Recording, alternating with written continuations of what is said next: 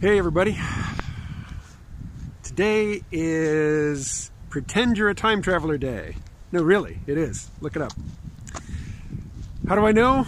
Alexa told me. Most mornings when I get up, I walk into the kitchen to make coffee and I say, Alexa, good morning. And she greets me with some fun fact, and that was today's fact. It's Pretend You're a Time Traveler Day. So, I'm not going to go full play role play and, pretend that I really have just materialized here from some past date. But I will talk about, I think, how I would have reacted to popping into 2019 from a couple different times in the past. I'm going to start with, say, 1997. At the time, I was working for Amazon.com. I anticipated making a bunch of money. And I was really excited about technology, and while I hadn't read Kurzweil yet, and I don't think I was yet using the term singularity, I had certainly been reading Hans Moravec and Marvin Minsky and those, that crowd for several years, and I was very excited about the prospects for advancing technology, particularly computer technology, biotechnology, and nanotechnology. So if the KMO, and I was using that moniker back in '97, if the KMO of 1997 could pop into my current life, one, he'd say, dude, where's the money? And I'd just have to shrug. I mean, if he's in my body, he'd also say, shit, I'm old. But if he came here and he'd say, where's the money? He'd also say, what are you doing in Vermont, man? Seattle is the place to be. Well, Seattle's kind of pricey now. If I'd known then what I know now, I'd be a billionaire, but, we don't get to play that. Check that out behind me. It's a very pretty landscape. This mode is not the way to show it off. Anyway, if I were to pop in to my life right now from 2008, or say 2009, after the crash, Obama's just coming in, deep into my peak oil collapse fantasies at that point. If I were to pop into my life now from then, I'd say, wow, the lights are still on? You have high-speed internet? A hot shower is not some special treat that you rarely get to experience? Huh. Then I'd probably have to dig into the old episodes of my podcast or look for my, my online record. I'd probably go to LiveJournal first and be disappointed at the paucity of posts there. But eventually I would probably figure out that I wasted entirely too much of my life fretting about peak oil-induced collapse of technological civilization. And, well, there might be some regrets. I mean, if it was all thrown at me at once like that, there would definitely be some regrets. Having had the opportunity to take as much time as I needed to play out that fantasy for as long as it was useful to me, and then slowly in my own time give it up and move on, or in some instances move back to my old optimistic, looking forward to the future self, it's not as bad. We reframe.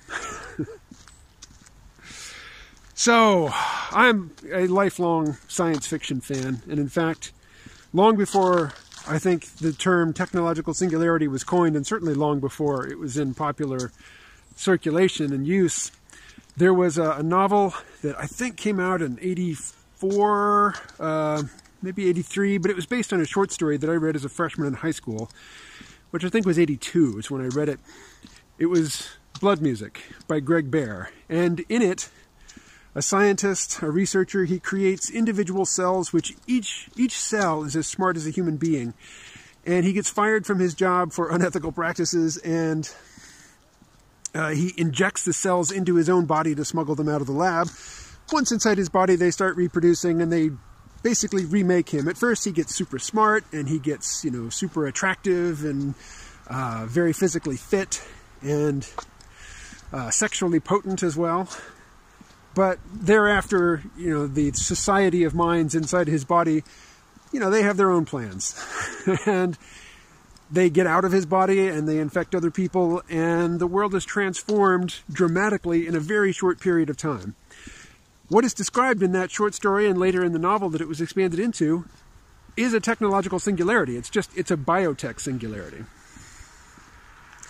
And I think if you were to thrust me forward to 2019 from 1982, or whatever year it was when that story came out that I read it in one of the pulp magazines, I would be very disappointed to see that the world looked like this.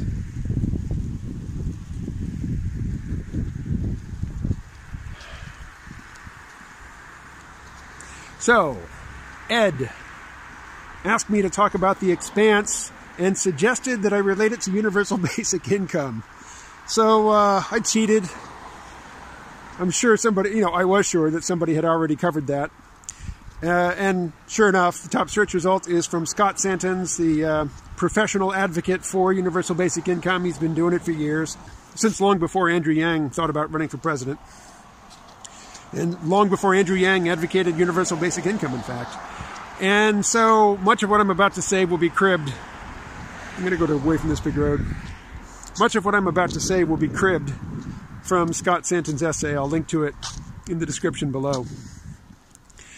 But Scott Santens points out that in the Expanse on Earth, there's basically three categories of people. There are people who are allowed to work, they have been educated, they're allowed to use money, they can buy things, they can start businesses.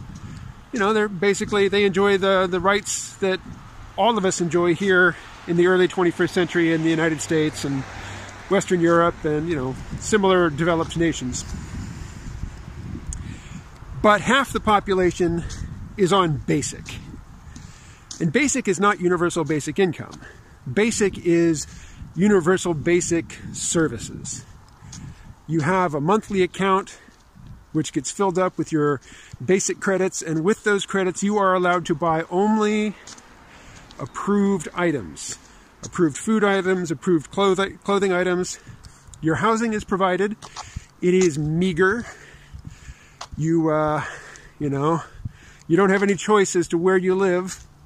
The government decides where you live, and you don't get to complain because, you know what? You chose basic. Your choice. And so,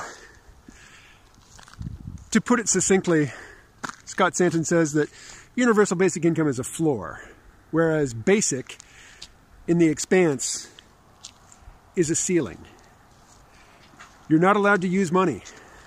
You are not allowed to start a business. You can't work. You can't, bartering, certainly goes on, but it's illegal. So, from the perspective of people living on Earth on basic, life is just really, really, I don't want to say it's super shitty, but it's barely adequate. And certainly, it does not take advantage of all the technological tools at their disposal to help everybody reach their potential. Half the people, you have to decide at age 16 whether you're going to go the work route or the basic route. And at 16, you work for 2 years, and if you demonstrate any, responsibility and aptitude for work, then you're allowed to get educated.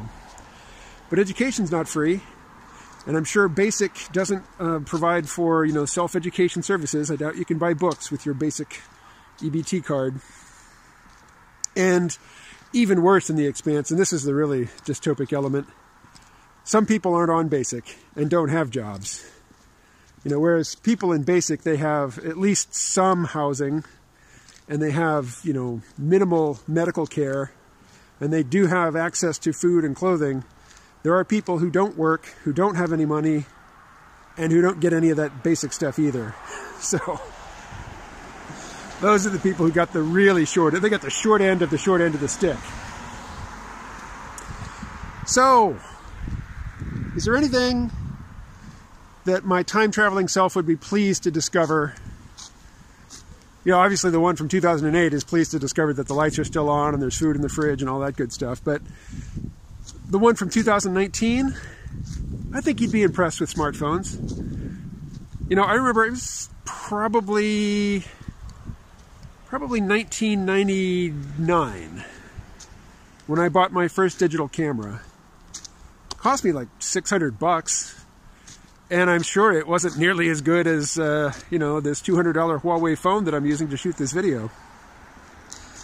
And man, you should see the memory card for that thing. So yeah, and also, here's a joke that makes sense. I didn't make it up. A joke that makes sense in 2019 that wouldn't have made a bit of sense in 1998 or 1997. How do you convert Fahrenheit to Celsius? Well, first you take the number in Fahrenheit and you say, Alexa, what's such and such degrees Fahrenheit in Celsius? They wouldn't have gotten that back in 2000 or 1998. So yeah, I'm impressed by the speech recognition.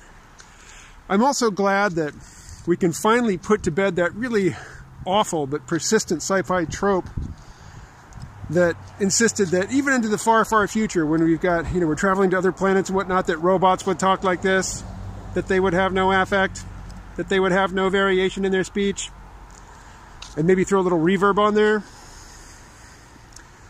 Alexa and all of the AI systems that you interact with when you call companies and they're trying to get you to use self-service rather than talking to an expensive human, they don't sound like that.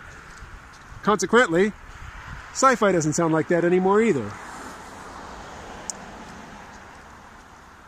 I do like that, Star Trek, the ship's computer's voice was Majel Barrett, and she did have sort of a flat, affectless presentation of the voice, but at least it didn't sound mechanical.